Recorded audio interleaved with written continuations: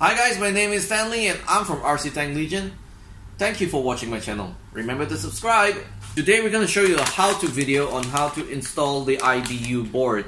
The IBU board is from Italy and is made in Italy with high quality components. Okay, so if I'm going to open it here, I'm going to show you how it looks like.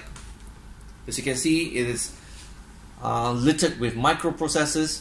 Okay, no more of those little capacitors and stuff like that. So the good thing about the IBU board, which is a multifunction unit, it replaces your multifunction unit in your tank. You take away your old MFU and you replace it with this.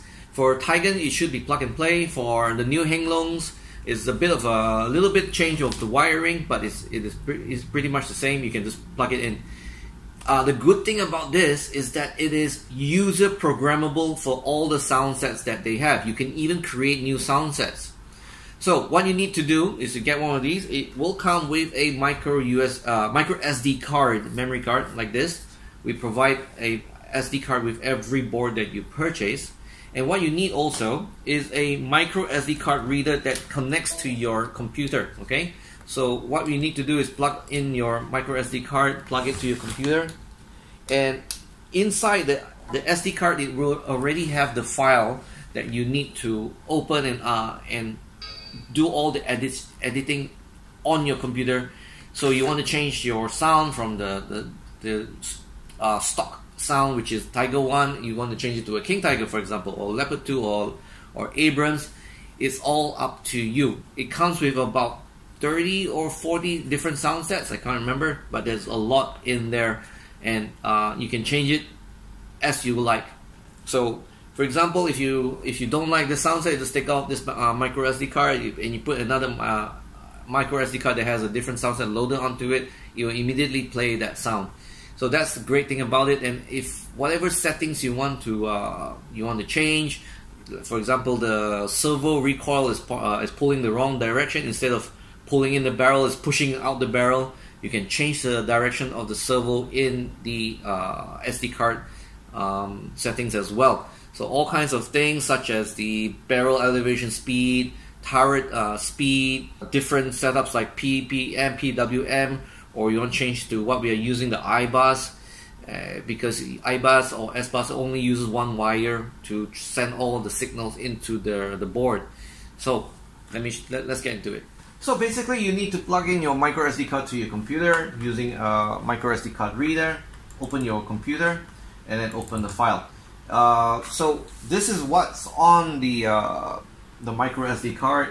Okay, what you need to do, number one, is if you want to set this sound for your tank, you go to the tank file, and then all you need to do is you load the sound set for the tank on this file. So as you can see over here, right now we set it up for the Abrams tank.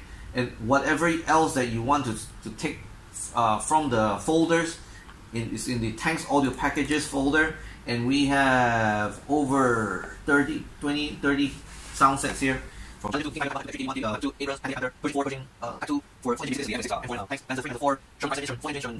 so on and so forth. There's a lot of sound sets over here, and you probably can create your own as well. So it's not difficult if you know how to do about it, but basically this is all the sounds that we have over here.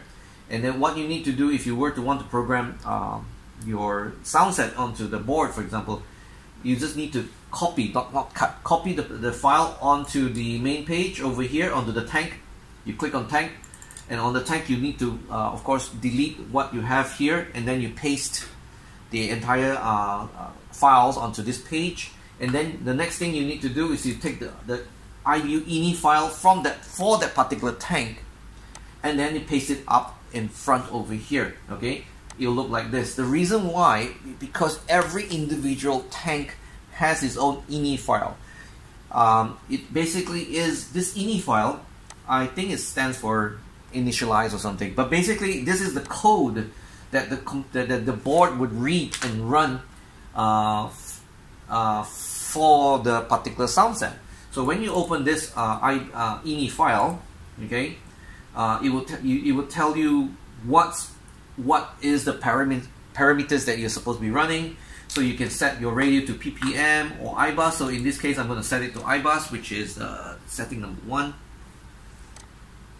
Be very careful not to change the code lines, because computer read code lines. If you get it wrong, the thing will not read properly. And then I'm going to set. So I'm basically setting the radio type to IBUS, the channels to 10 channels, and then for the engine off, I'm set to channel 5. For the lights on off, channel 6. Inertia, I'm not going to play with that, so I'll put the 0, not used. Smoke on off, 7. Remote volume 0 because it's not used. And optional sounds, I put to 8 because that way I can switch on the optional sounds like the songs or whatever recordings you want to play. And then for this tank, I'm going to put a combat tank, so it's 0. And then for the class, I'm going to put as 1 light tank.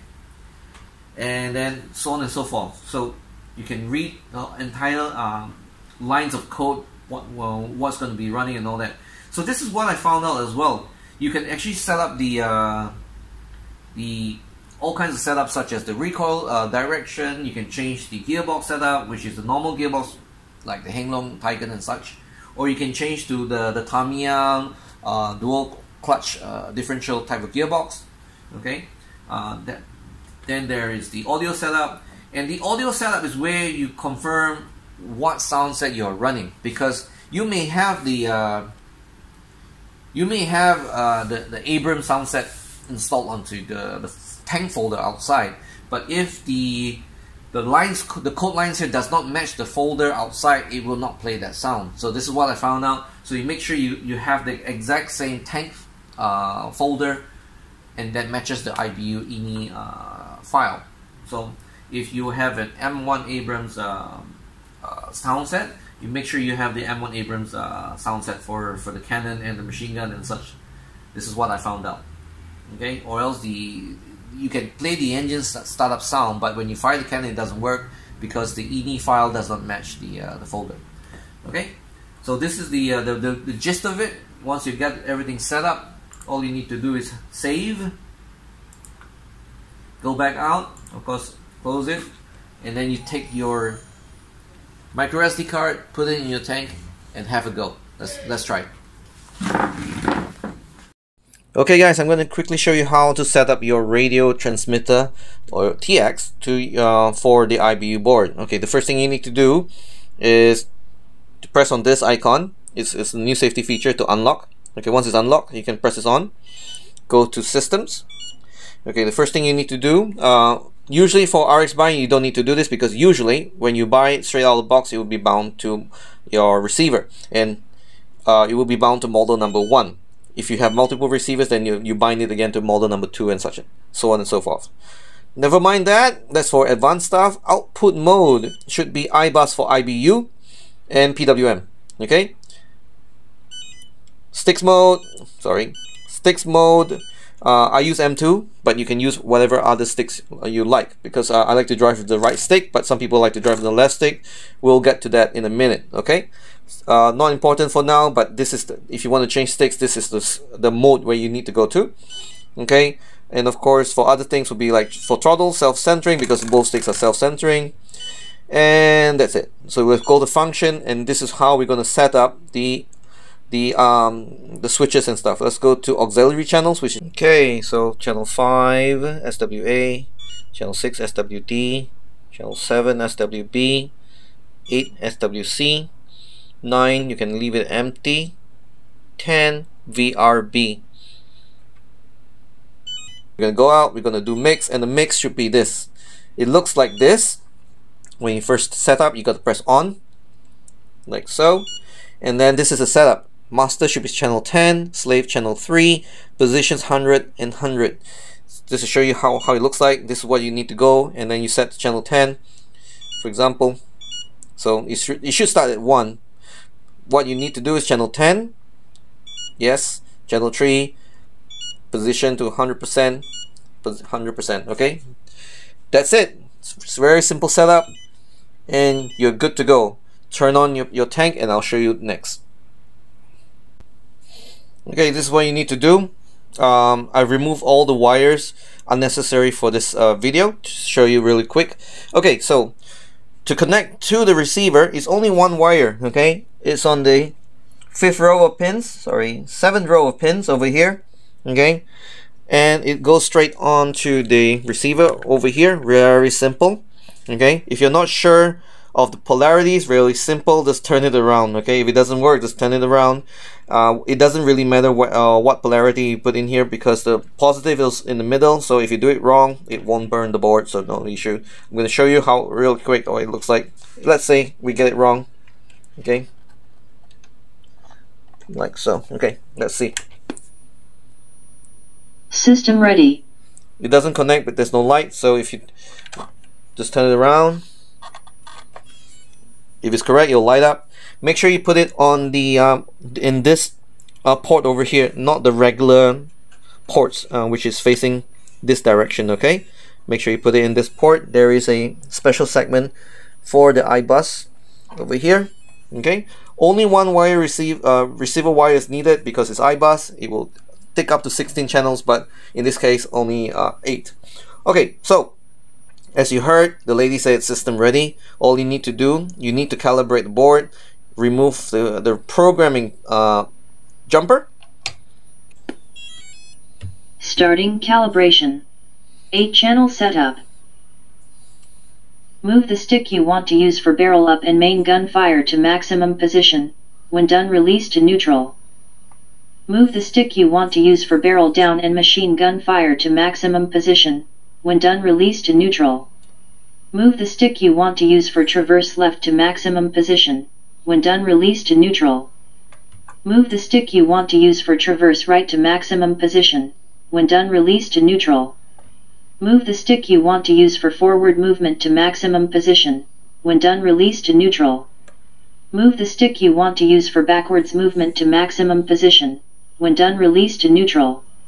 Move the stick you want to use for left steering movement to maximum position. When done, release to neutral.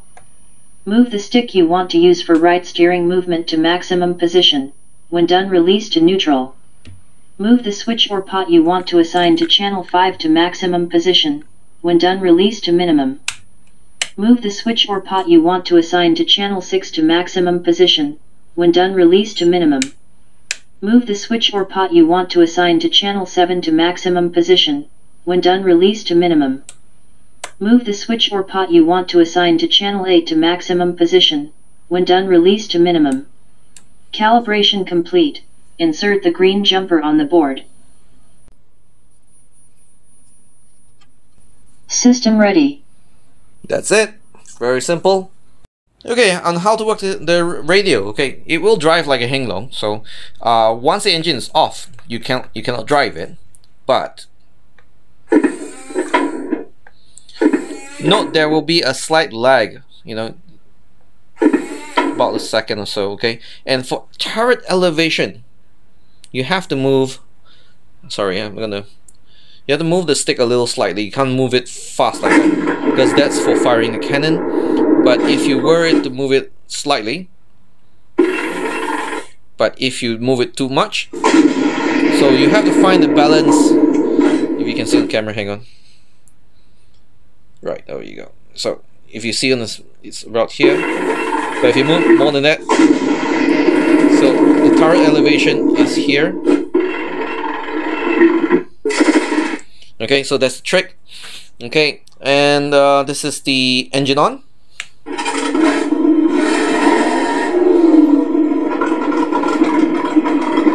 Driving it.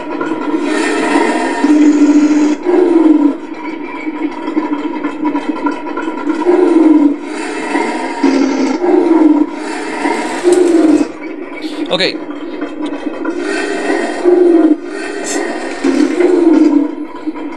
I'm going to turn it off so I won't drive off the table.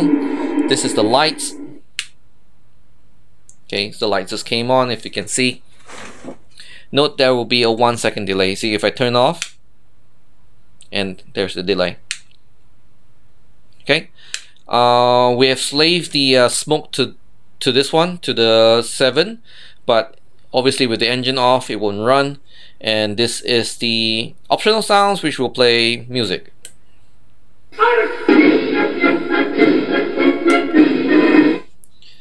This will be, again, let me turn on the engine, turn on the smoke.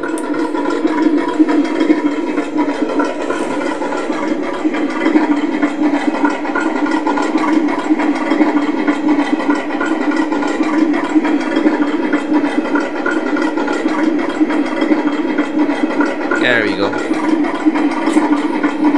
Nice and smoky. And to turn off. Alrighty.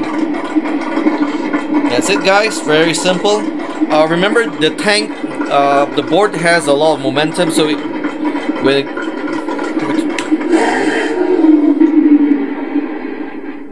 when you do drive it, when you let go of the throttle, the tank will continue to roll forwards or apply a little brake, and it will stop.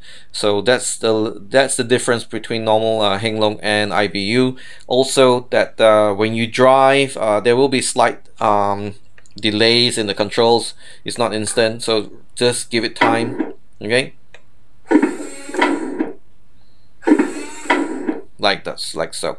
Okay, very simple, very easy, a lot of potential. Okay, another thing I want to point out why we did the mix, right? Because when you were to fire the cannon, which is the stick up, let me move it out of the way.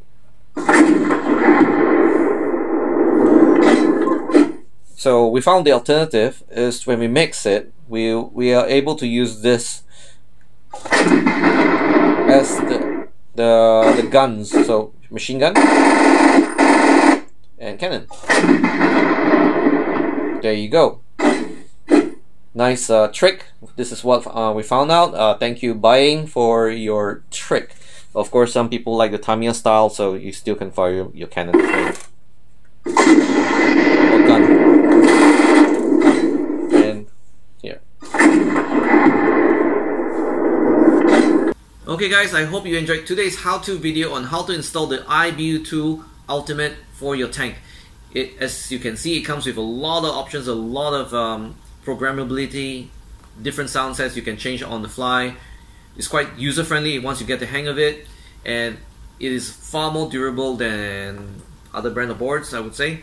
The components used are high quality, automotive grade, which will withstand a wide range of temperatures, so there's no issue with overheating and stuff like that, so it's very stable. And you can get this from our web store, rctanklegion.com. And if you buy from our website, it's free shipping worldwide. So please check out our website. Okay, guys, remember to wash your hands, wear masks when you go outside, be safe, and stay tuned for the next video on our how-tos for RC tanks. And as always, please like, share, and subscribe. Thank you for watching.